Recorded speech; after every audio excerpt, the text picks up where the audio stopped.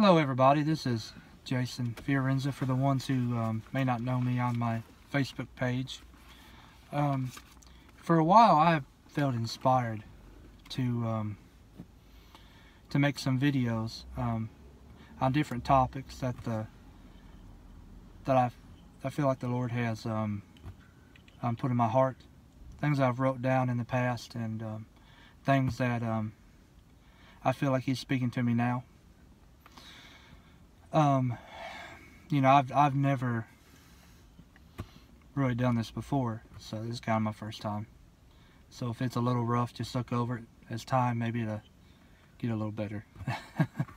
But you know, something that's been on my heart for the last week is you know, family. You know, we're getting ready to come up on Thanksgiving and Christmas and these holidays to come, and you know, we have our family members that we really enjoy seeing, and then we have our family members that we like, I'll go, but you know, I know Bob or Martha's going to be there. But you know, something that has really pricked us or put us in a spot sometimes we don't even want to be around some of our family. And should it be that way? No. You know, we as people, we have to look over things. We have to try to deal with it and move on. But what's God have to say about it? You know, what's something that we can look at that God can really help us with issues that we have with our families. And you know, when I was growing up, you know, my dad's side, most of them were pretty up in age. So, you know, I never had a chance to really know them all that well. But, you know, on Mom's side, all my aunts, and they've only but my one aunt, she has passed a few years back. And I have one uncle on Mom's side. So, my grandma really inputted and installed in the family, you know, and really stressed that we love each other. Until today, they still call and check on each other every day, sometimes multiple times. And you feel that love and that compassion when you speak to each one of them, because that's the way they grew up. It was implanted in them, and it started through my grandma. She had such a great and humble spirit that it's just really unexplainable how God's love can just flow through a family. And I have been really blessed to that God has really blessed me and our family members, that we still show each other's love.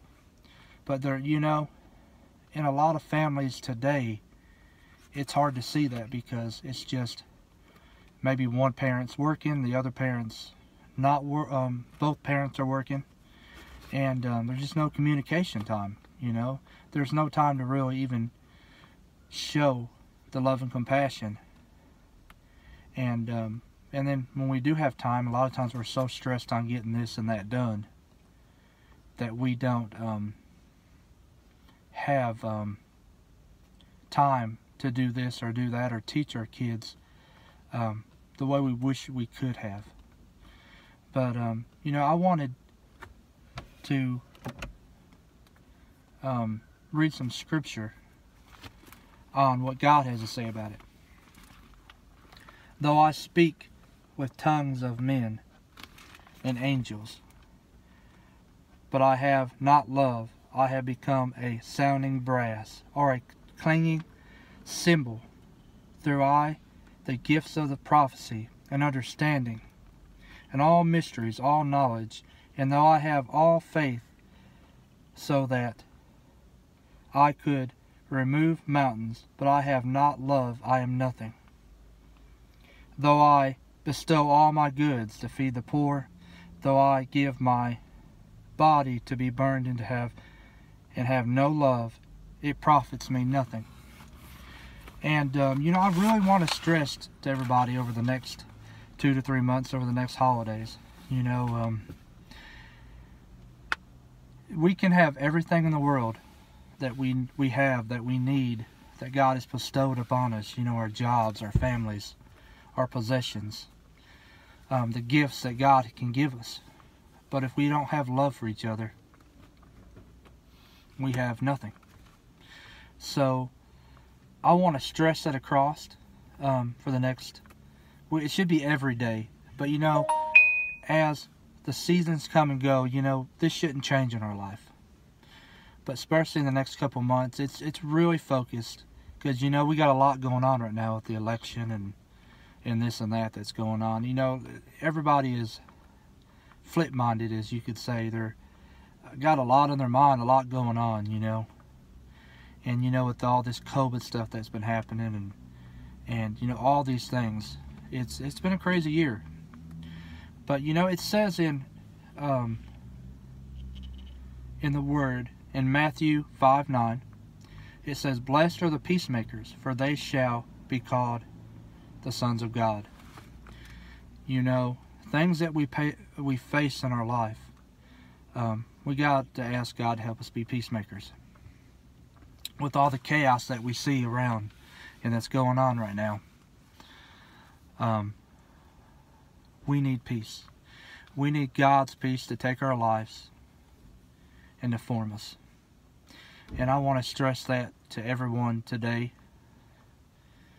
Today is Friday the 2nd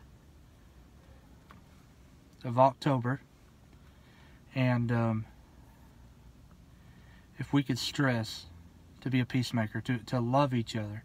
Because we can have all things, we can have all the great, wonderful gifts God could bless us with. But if we don't have love for each other, we have nothing. You know, I'm reading the New King James Version. It says love. I think the New International Version, the NIV, says charity. But you know, love or charity, we got to have. And if people's wondering right now where I'm sitting, I'm actually took my oldest boy Matthew to the doctor today, and I'm sitting in the parking garage. And I thought it would be the best time to make this video. There's, other than people moving around behind me, I mean, there's really not a whole lot of noise. So I want to inspire everybody. You know, I'm going to be making some more videos. Just comment, you know, leave a comment or a message to me and let me know what you thought about it. But you know, we love each and every one of you. If you could share this, that'd be great, because I'd like to get the word out, you know, to have love and compassion toward each other, you know. You know, I titled this Family, Blessed is the Peacemaker. And, you know, I love each and every one of you. And hope you all have a blessed day. And many blessings I speak over each and every one of you. And hopefully I'll make another video soon. But again, if you could comment and let me know what you thought, I'd appreciate it. Hope you all have a blessed day. Bye.